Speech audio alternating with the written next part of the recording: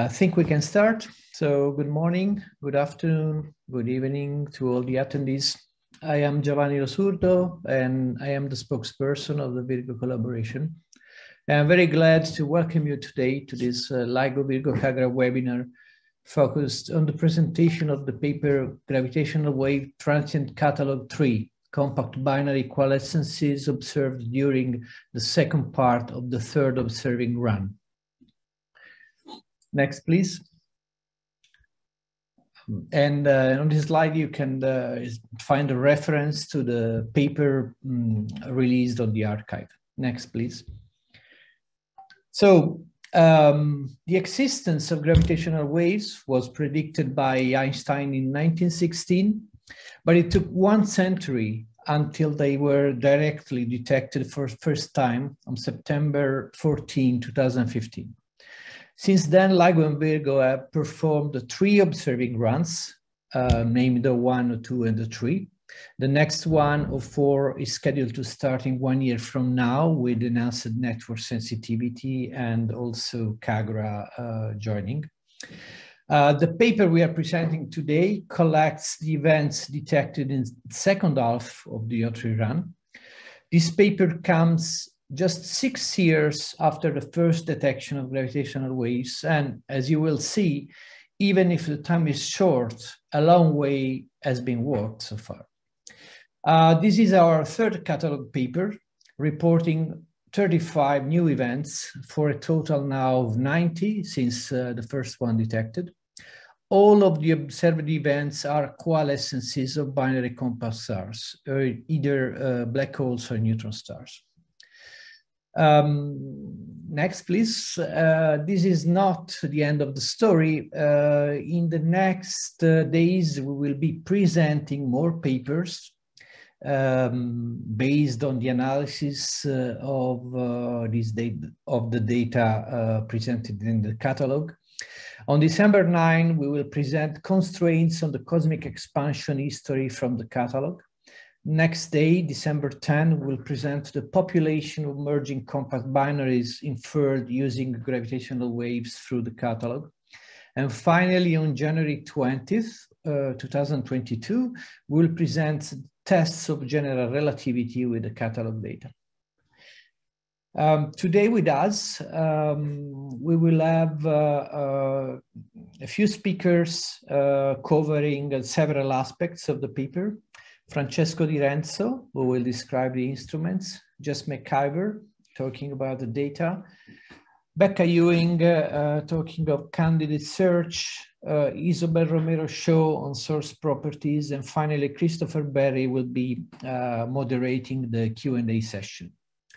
Also with us, there are several panelists to answer specific questions from the public. So Carl Blair, Loic Roland, Sid Soni, Gareth Caburn-Davis, Frédéric Marion, Eduardo Milotti, Dimitri Estevez, Marek Szczepancik, Trinh Nguyen, Daniel Williams, Sergei Osokin, Meg Milaus, Rosa Poggiani, and Anna Middleton.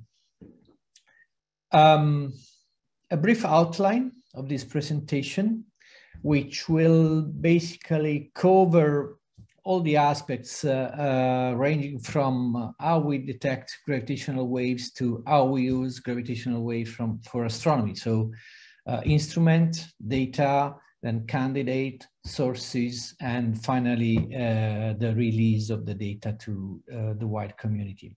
So I'm happy to hand over to Francesco Di Renzo for the first part of the presentation. Great, thank you, Giovanni. Hello, everyone.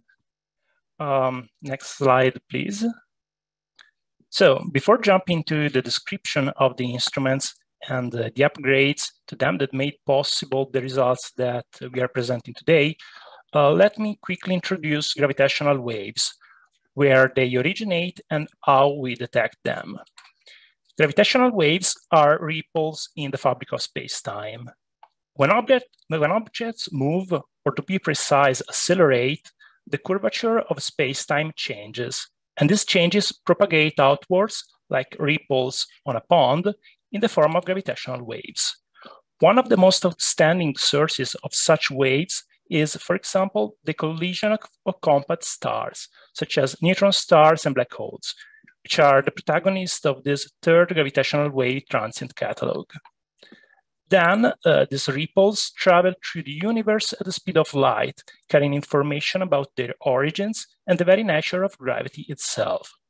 Their effect on a circular array of test masses is described by the animation on the right, and corresponds to an alternate stretch and squeeze of the relative distances between the masses. Our goal is to measure the strain and infer the properties of what has originated the signal. Next slide.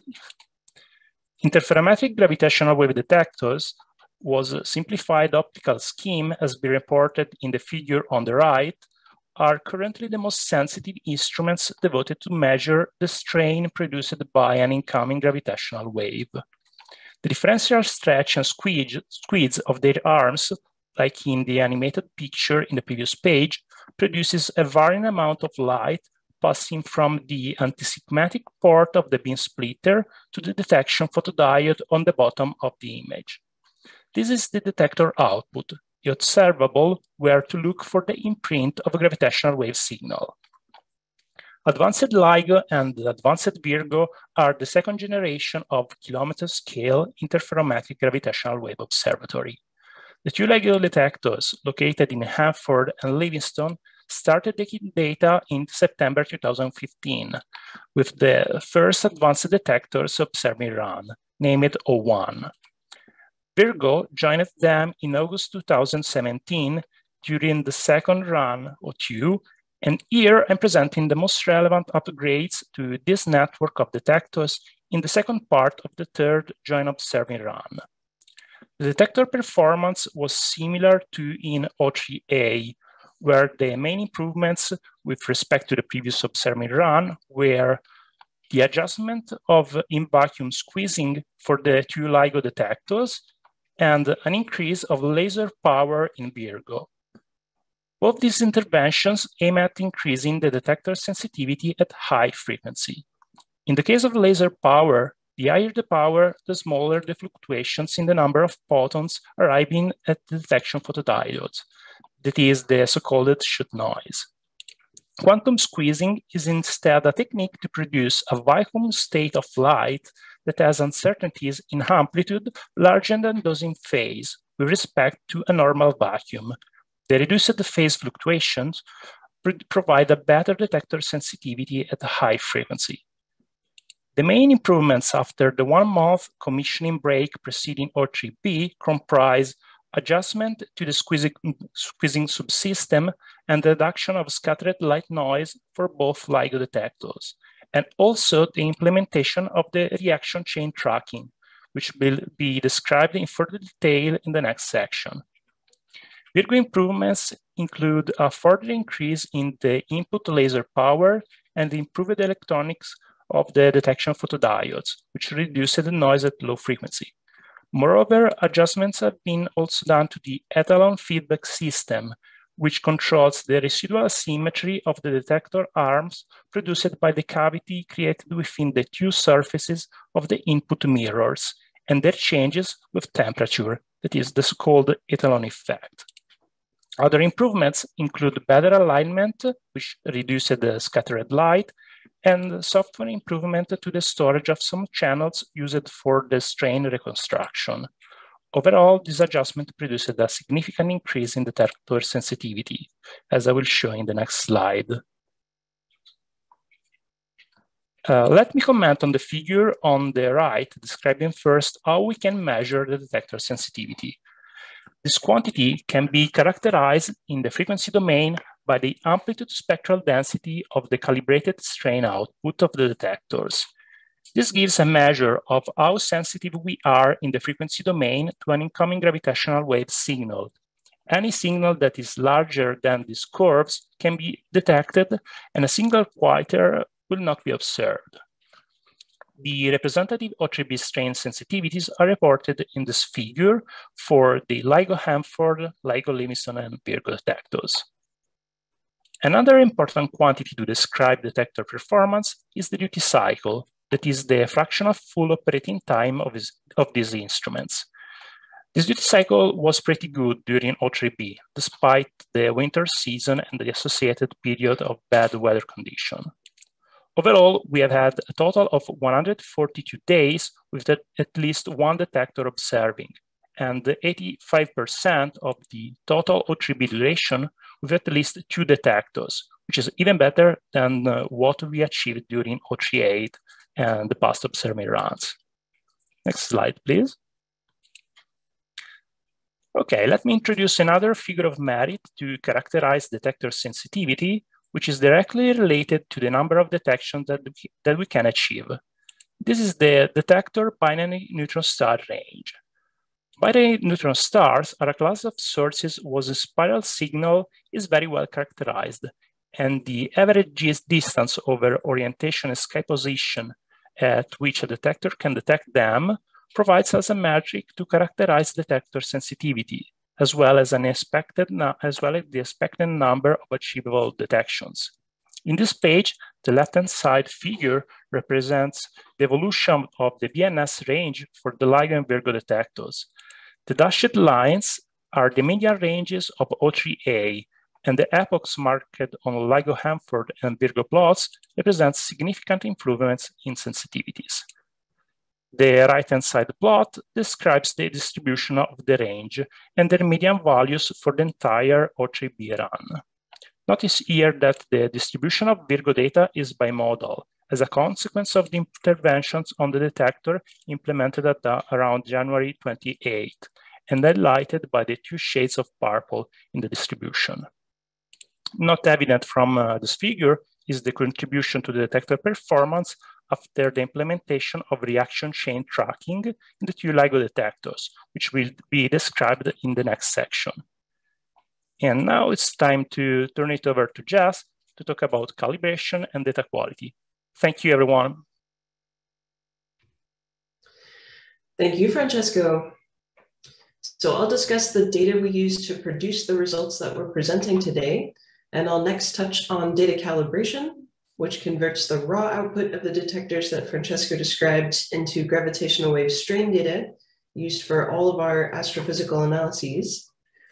So to produce a final version of calibrated data, we make use of an improved understanding of the behavior of the detectors in their local environment. So this process can take months at times. And following the same procedure as previous event catalogs, the calibrated in this latest catalog employed noise subtraction. And we can see an example of noise subtraction in the figure on the right. So this is from the GWTC3 paper, which shows strain data for a LIGO detector. Amplitude of the strain data is on the vertical axis and frequency is on the horizontal axis. And the red trace shows strain data prior to noise subtraction. And you can see strong artifacts near 60 Hertz from the US power grid. And the blue trace shows strain data after the application of our most sophisticated noise subtraction. We used this noise subtraction, illustrated here, for all of our paper results in the GWTC3 catalog, except for coherent wave burst, or CWB. So this analysis used a slightly different version of the calibrated data, but both versions of calibrated data are available on the Gravitational Wave Open Science Center, along with documentation on the different noise subtraction methods applied in each version. So you can learn more about the general calibration procedure for both LIGO and Virgo from the references on the lower left. Next slide, please. Data quality is another key data product for astrophysical analyses, and we'll start with the glitch rate at each detector. So the glitch rate is a key metric for informing searches for gravitational waves, and glitches are short duration bursts of noise in detector data that can mask or mimic a true gravitational wave signal. And the higher the rate of glitches in any one detector, the higher the chance that glitches could coincide by chance at more than one detector and produce a false candidate signal. And this is especially true for glitches that have a similar morphology to gravitational wave signals that we're searching for. And you can learn more about glitches in gravitational wave data from the reference in the lower left. The figure on the right shows the glitch rate for each detector during the O3b analysis period. The vertical axis shows glitches per minute, and the horizontal axis shows time, so both in days from the start of O3b at the bottom and months at the top. And each point you see is the average glitch rate for that minute, and the continuous curve is a daily median. And we also show here some dashed horizontal lines. So these are the average glitch rates for O3b and also for previous catalog analysis periods, so O3a and O2 for each detector. And I'll highlight some interesting features, starting with the Virgo detector in purple. So overall, Virgo had a slightly higher glitch rate in O3b than O3a, and this is largely driven by spikes in the glitch rate related to bad weather, as Francesca was describing, and this is associated ground motion.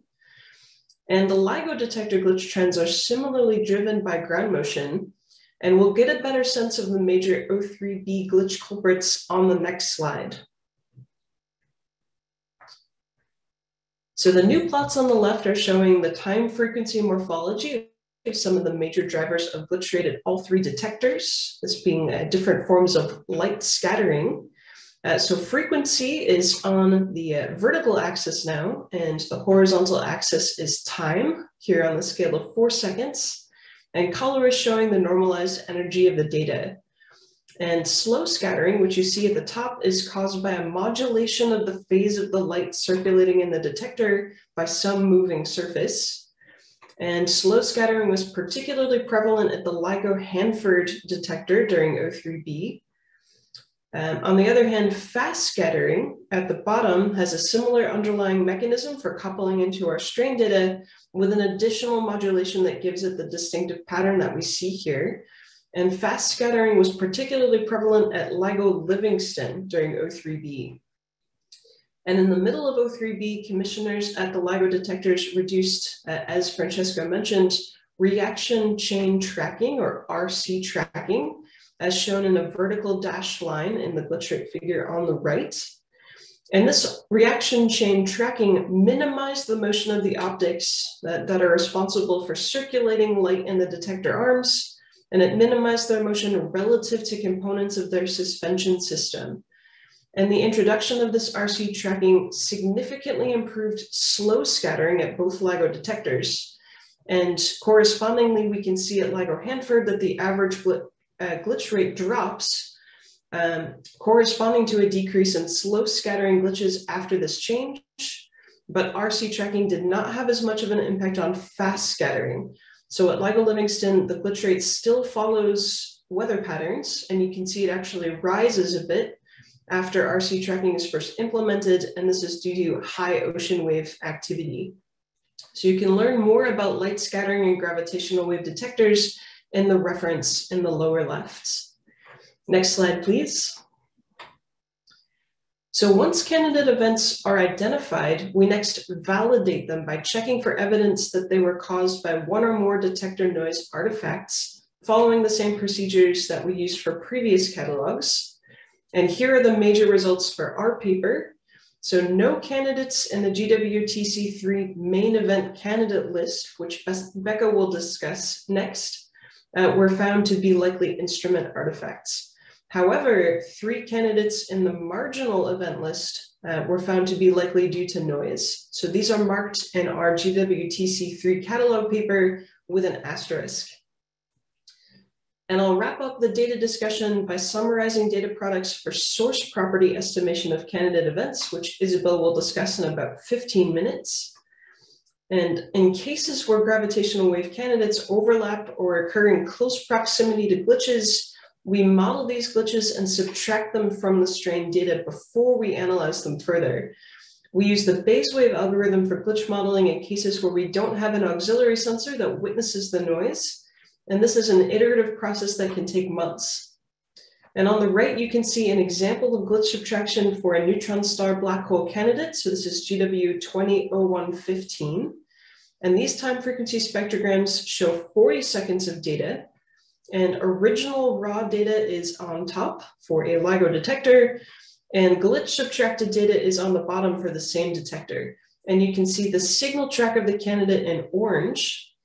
And the neutron star black hole discovery analysis used the raw data at the top and an analysis cutoff of 25 Hertz, where they only analyze data above the non-stationary noise. Our catalog used glitch subtracted frames once they were available and the full frequency range for our analysis. And you can find glitch subtracted frames available in the Open Science Center for all 8 events in the GWTC3 main candidate list that required glitch subtraction before parameter estimation analysis. And this next brings us to searches for gravitational wave signals. And please take it away, Becca. Okay, thanks, Jess. Next slide, please.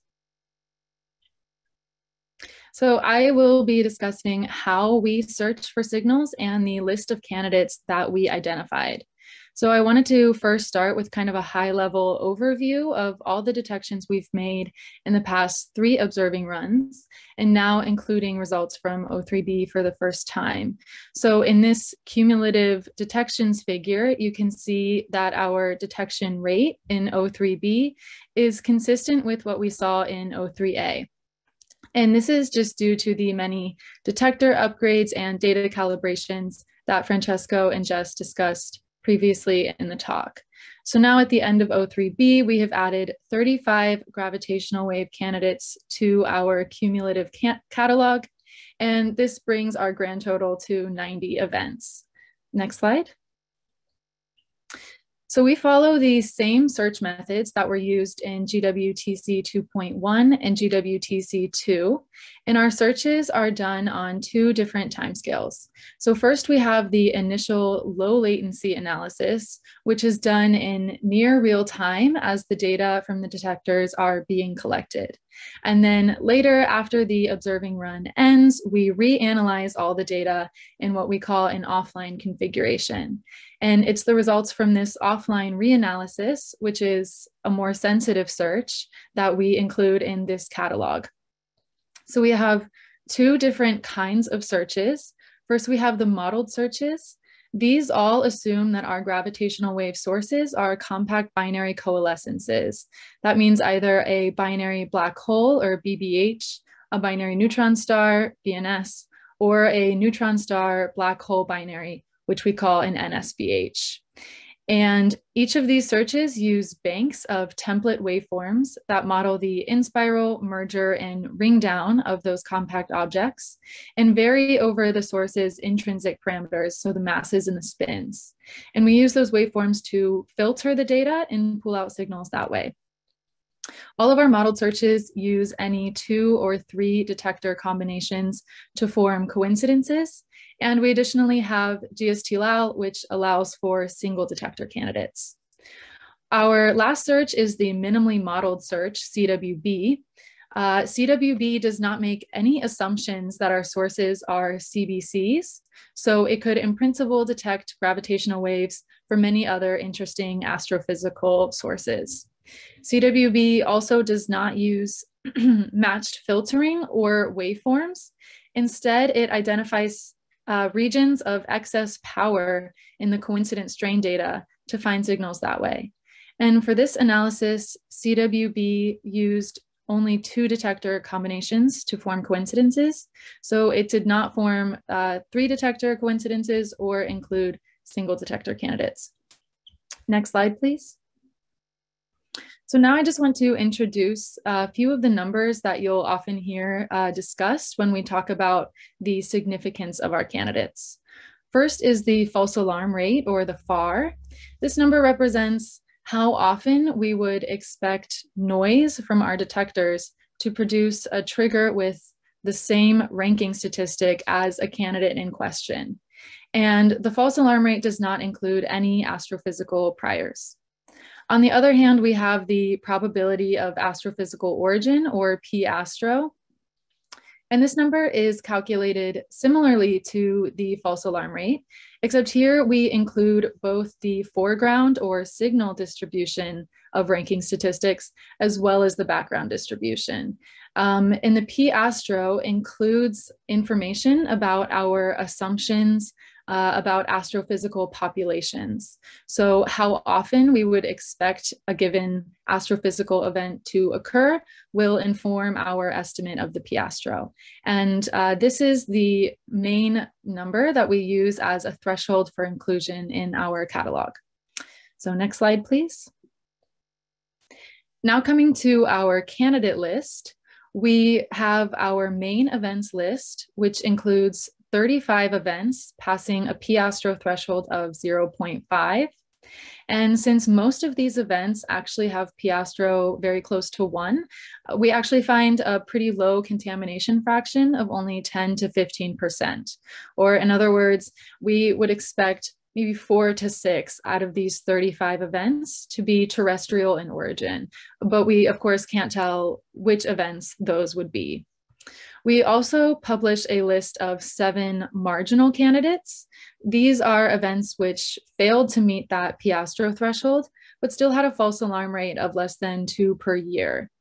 And finally, we release a deep subthreshold list of 1,041 candidates, which all failed to meet the previous 2 criteria, but still had a false alarm rate less than 2 per day. And so this subthreshold list, we expect to have a very low purity. We would expect only 20 to 25 out of these 1,000 events to be true astrophysical sources. But again, we can't distinguish which those would be. So again, I want to point out that all of these events come from the offline reanalysis of the data. So we do not include here any events which were found in low latency but subsequently retracted. And we also do not include events that were found in low latency but not found offline above the threshold. And so on the right, I've just shown a bit of a breakdown in how we go from that initial low latency public list to our final 35 events that we've now added to the catalog. Next slide, please. Here I show a visual representation of all of these events. So in the top, we have our 35 main events in blue. These are the ones which passed the P-Astro threshold of 0.5. And then the bottom row shows our 7 marginal candidates in green. These are the events which, again, did not pass the P-Astro threshold, but still had a false alarm rate less than 2 per year.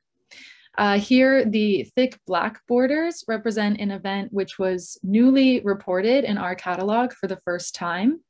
The pink boxes are for events which were only found in a single detector.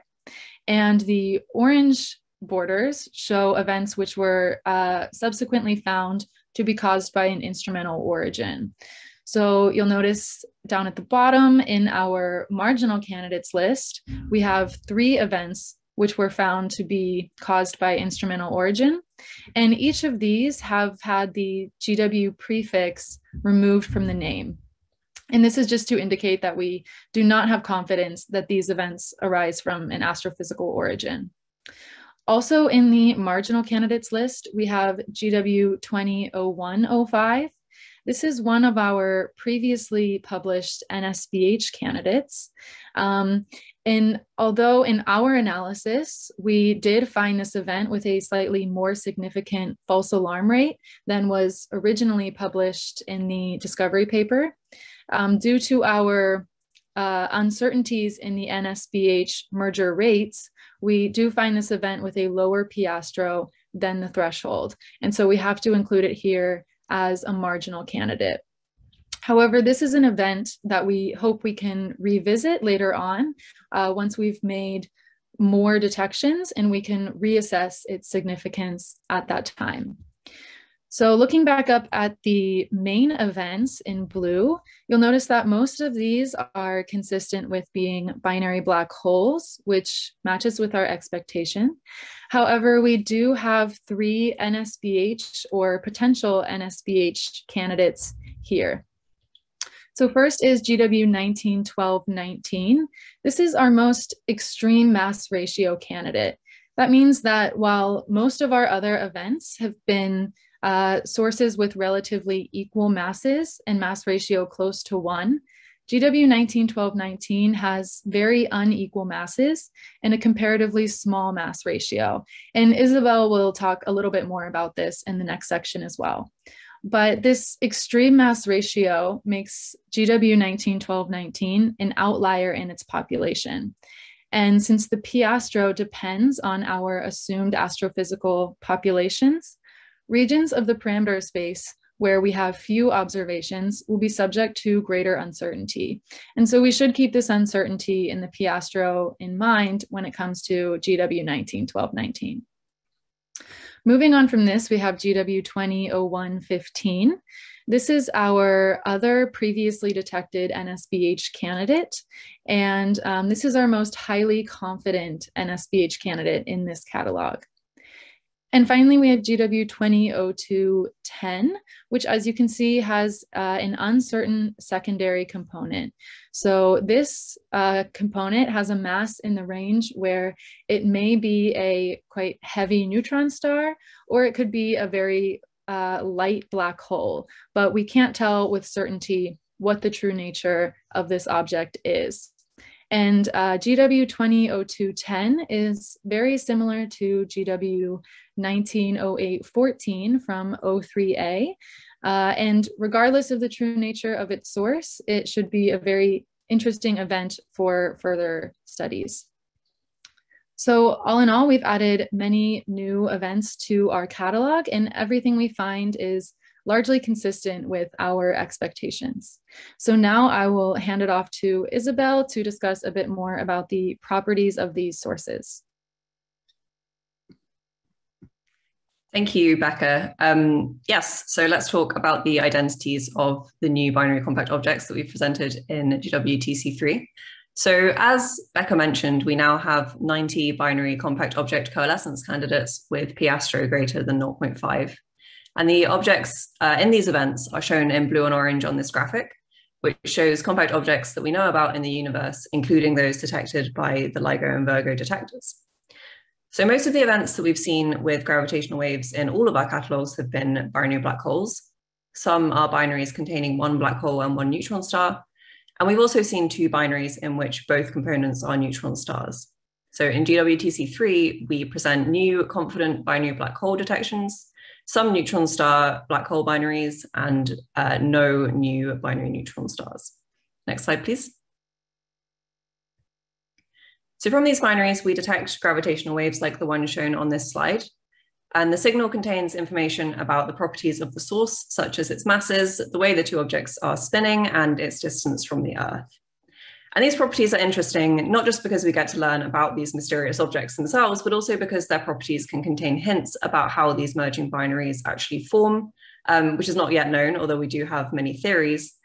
However, the signals are hidden in a lot of noise, so we have to carefully infer the most likely signal to produce the data. And we do this using Bayesian inference, which involves generating a lot of different waveform models under the assumption of different binary parameters, and then comparing them to the data. And there's more information about waveform models and waveform modeling in the GWTC 2.1 webinar if you're interested in that. So by doing this Bayesian inference, we get probability distributions for each of the describing parameters of the binary. And on the right-hand side of this slide, we have some posterior probability distributions for all of the events in GWTC3. You'll notice that there are quite a few of those. So for this webinar, I will be only focusing on a subset of these that I think illustrate some of the interesting features of this catalog. Next slide, please. Okay, so here are 9 events that I will highlight. So these violin plots are widest at the point of highest probability. And I'm showing the posterior probability distributions for the most massive binary component, which is called the primary, the least massive component, which is called the secondary, the effective in-spiral spin, which I will talk a bit more about in a moment, and the luminosity distance to the source. So starting from the top, GW191109 is interesting on 2 accounts. It seems to have negative effective spin, And what this means is that at least one of the binary components is spinning and the overall angular momentum vector of the spin is aligned in the opposite direction to the angular momentum vector of the binary itself. So if only one of the components is spinning, then this anti-alignment can be demonstrated by the orange arrow in the diagram in the top left corner of this slide. And negatively aligned spins are rarer in our observations than negligible or positively aligned spins.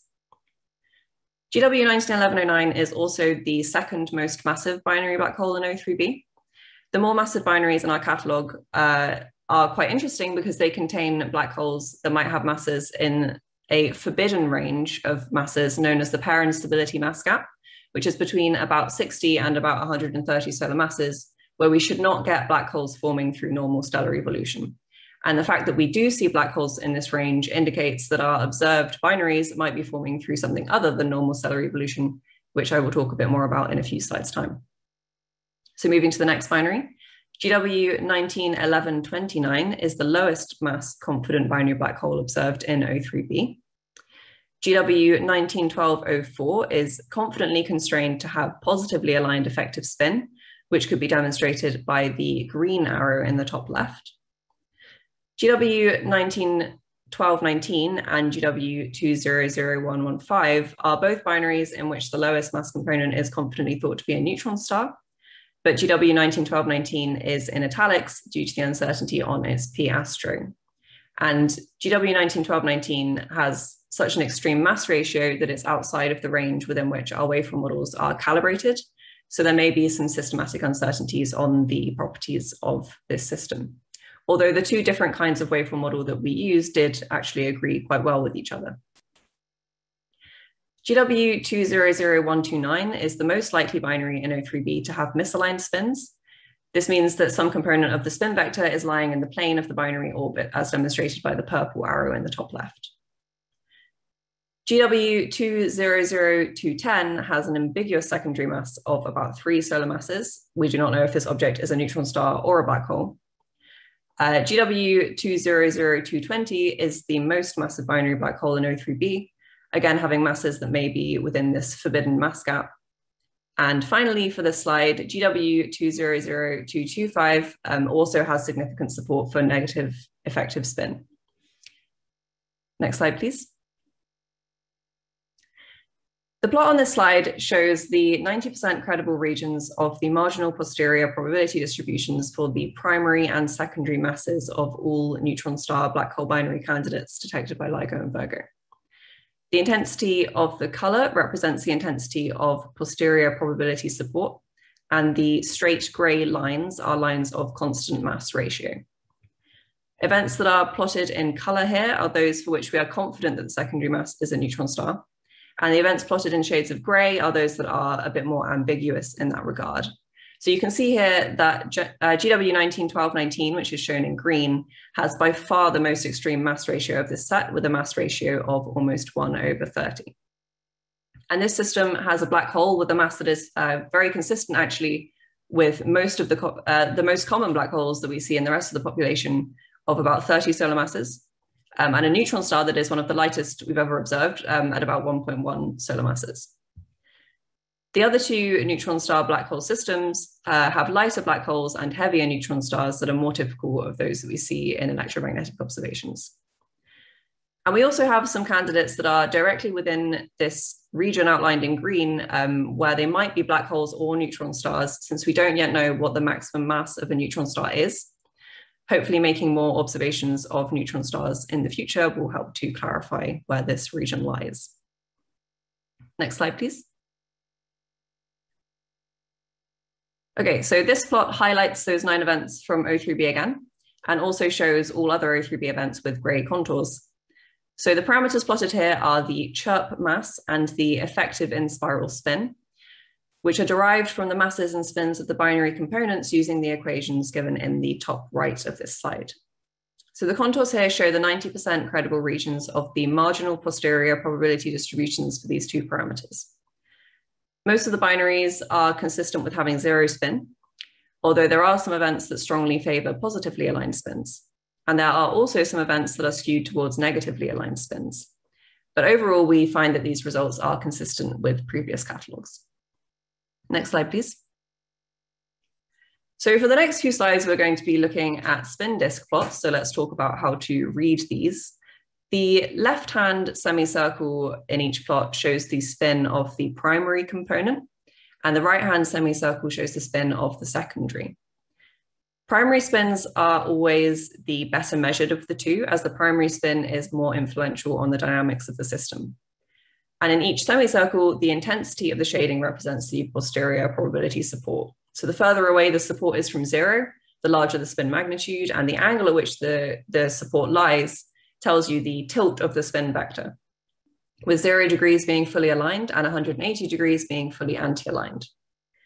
The event in the middle here, GW200115, is unusual in that the primary spin is leaning towards being negatively aligned, although it is also consistent with having 0 spin, just like our other NSBH observations. For systems with masses that are quite unbalanced, like these systems, we can also constrain the in-plane spin quite well, as you can see here. So why do we care about spins? Well, it turns out that we can use them to tell us about how these binaries actually formed. If the binary evolved from birth without any external influence, then we would expect to see aligned spins. So deviations from this tell us that binaries might be forming in other ways. For example, through dynamical assembly in densely populated environments like globular star clusters. Next slide, please. So these are some of the spin measurements for events in O3b that have these small positive spins. So these are consistent with being aligned, but they may have some slight tilt. And black holes are expected to have small spins if angular momentum transfer is efficient in stars when they expand during their evolution. But we do observe black holes in X-ray binaries that seem to be extremely rapidly spinning. So there is an interesting difference between the black holes that we see in gravitational waves and those that we see in X-rays. Next slide, please. So we also see some binary black holes with support for negatively aligned and misaligned spins. And these are not common, but we are seeing more of them as the catalogue grows. One particularly interesting event is GW200129, which is shown in the middle plot. And the posterior support for this event is at very high spin magnitudes and almost completely in the plane of the orbit. So one way that misaligned and negatively aligned spins can occur is if the binary meets in a densely populated environment, for example, a star cluster, and undergoes frequent dynamical interactions that cause it to merge rapidly. Another interesting consequence of formation in a dense environment is that merger products may go on to merge again, which may also lead to observations of highly spinning black holes, since merger remnants should have a spin magnitude of about 0.7.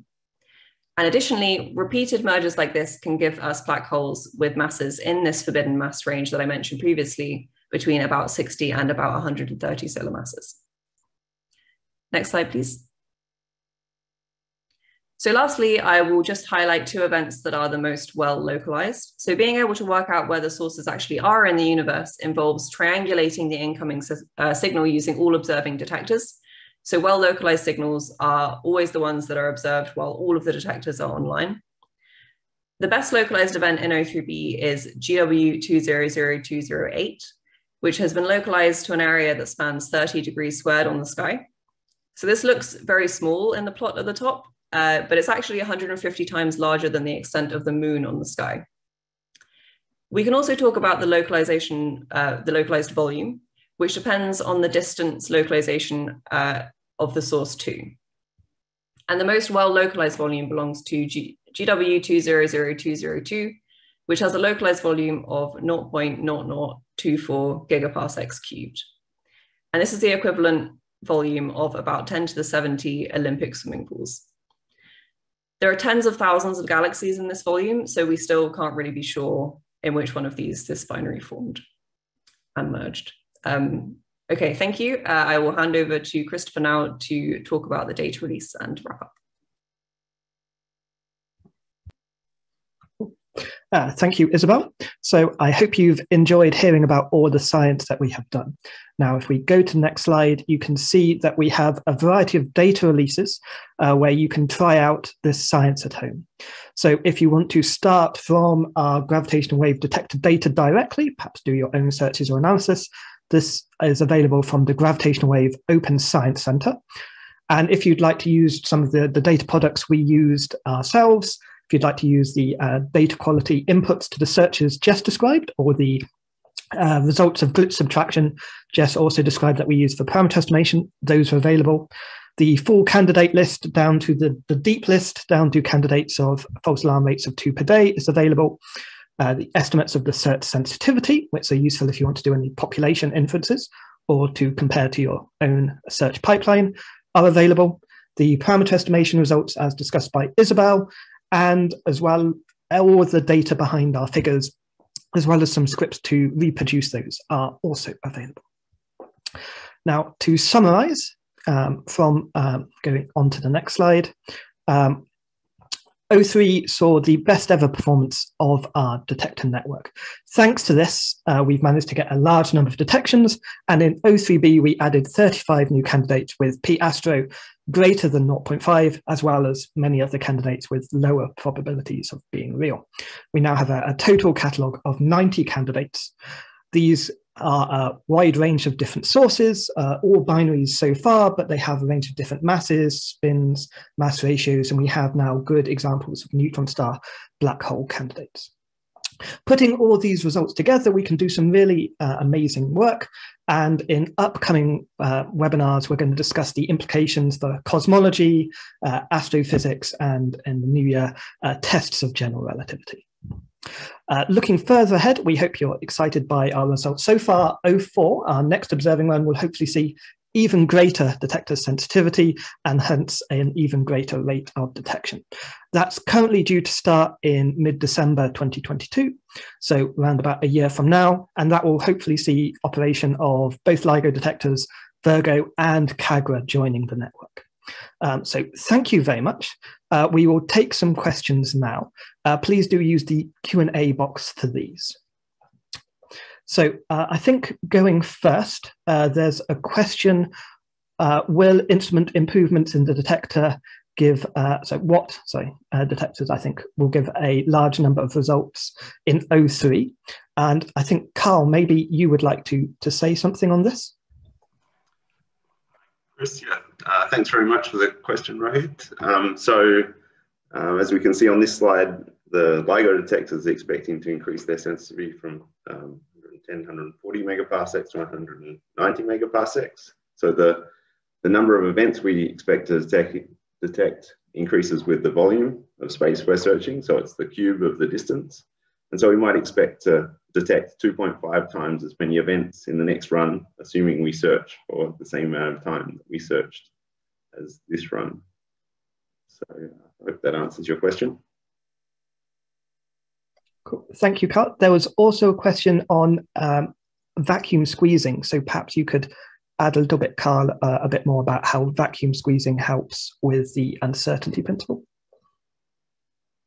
Yeah, so this is exactly right. The vacuum squeezing is a way to use the Heisenberg uncertainty principle to our advantage. So the Heisenberg uncertainty principle says that there's, if we try and measure two things, there's a minimum amount of noise we can have in the product of those two things. But a gravitational wave detector only cares about one thing.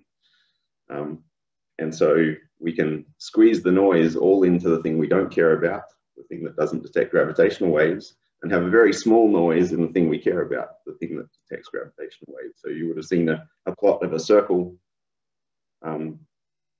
in Francisco's slides, and that circle squeezing stretches out that circle, and saying we're measuring a reduced noise in the squashed part of that ellipse.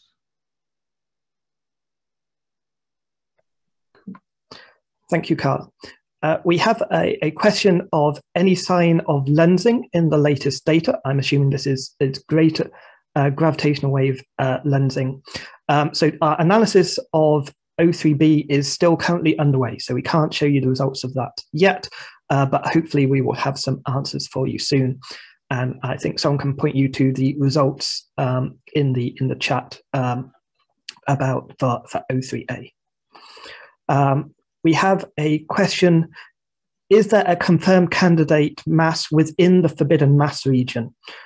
So I'm assuming here you mean one of the mass gaps. We potentially have two mass gaps, the lower mass gap and between neutron stars and black holes, where we have a couple of candidates, and also at the upper mass gap, the pair instability mass gap.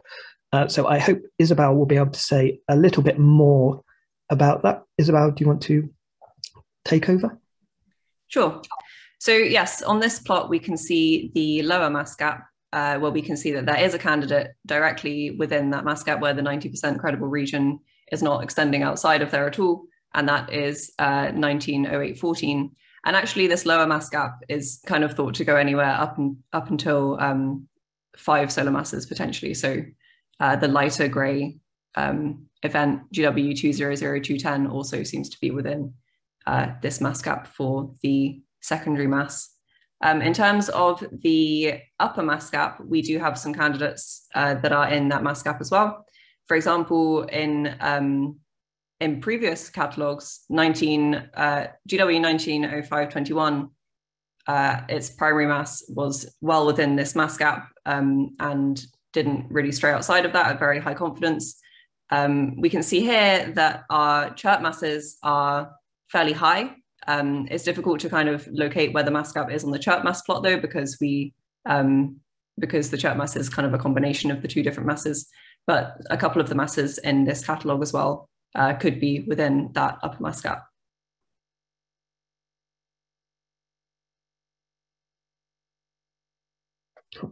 Thank you very much, Isabel. We have another question on O4 sensitivity and the potential of being able to detect binaries pre-merger. So this is a data analysis problem and a low frequency sensitivity. As that improves, that makes a bit better. Becca, perhaps you might be able to say a little bit more on this? Sure. So basically, the answer is that this pre-merger detection or early warning detection is something that's a current area of development for our pipelines. And we are hoping to be able to achieve this for O4. And I think that the increased detector sensitivity will definitely be something that helps us in O4 to be able to accumulate enough SNR in the signal pre-merger to be able to find detections early that way. So hopefully that answers the question a little bit.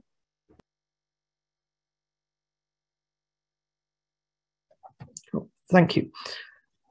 We have a question on how many of the catalog counterparts are accompanied with electromagnetic counterparts. So I think Rosa can say a little bit more about the latest results here. Yes, there are no confirmed electromagnetic counterparts for any candidates in O3B catalog so far. Okay, simple answer there. Of course, we don't expect counterparts for the binary black holes. The neutron star black holes also don't often have an electromagnetic counterpart, so that's a bit difficult. Looking further back, we have GW170817, a binary neutron star in O2, which did have a nice counterpart. Okay, we have another question on current detector sensitivities to detect primordial gravitational waves. That's on stochastic backgrounds. That's a different source there. So I think if you can watch out for future webinars on other sources, we'll get to that. Okay. We have a question on why does the glitch rate increase compared with O2? Perhaps Sid would like to say a little something about sources of noise in O3. Yes, so as we become more and more sensitive, we also become more and more sensitive to noise. So our sensitivity was higher in O3 compared to O2. And that's why we became more sensitive to noise. We were also able to stay in the locked configuration in O3 for longer times, and that also increases the glitch rate.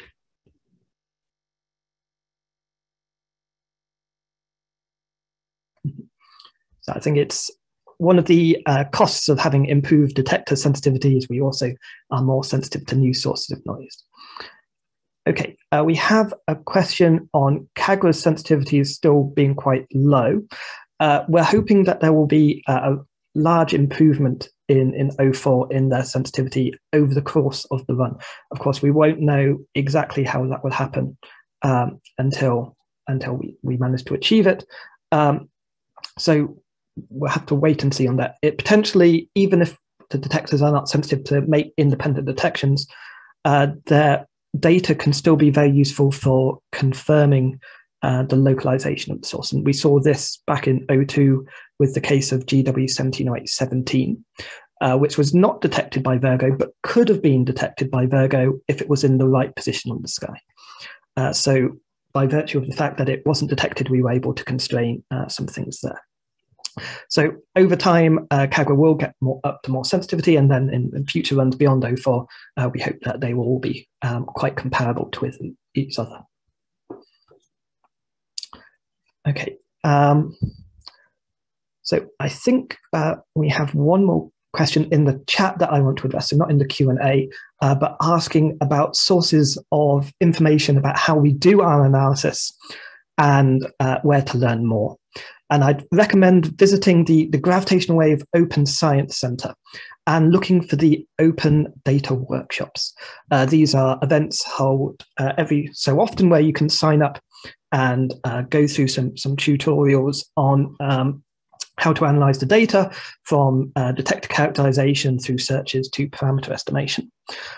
You can also go back and review past workshops and see recordings of lectures and find some examples of things there.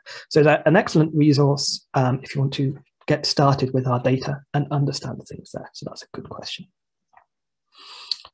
Okay, we maybe have time for a couple more questions. We have a question on how we measure spins of black holes.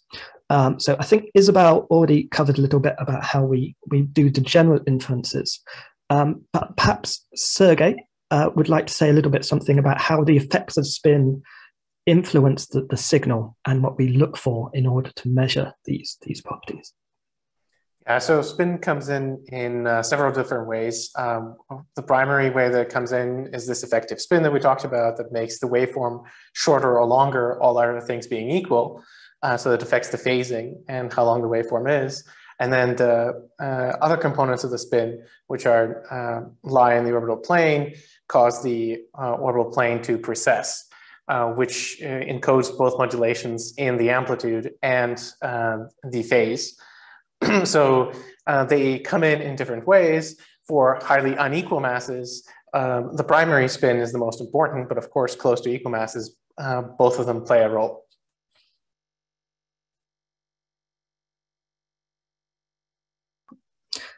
Thank you, Sergey. So if there are no more questions in the chat, I think I'll just wrap up with one, which is, Jess, could you introduce us to your cat, please?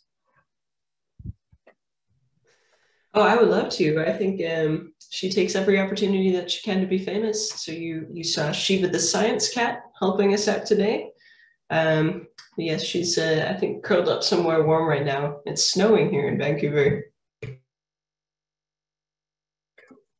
Okay. Excellent. Thank you very much. And with that, we're at the end of the hour. So thank you, everyone, for attending. We'll close up the questions here. And a recording of this should be put on YouTube for future reference. So thank you very much.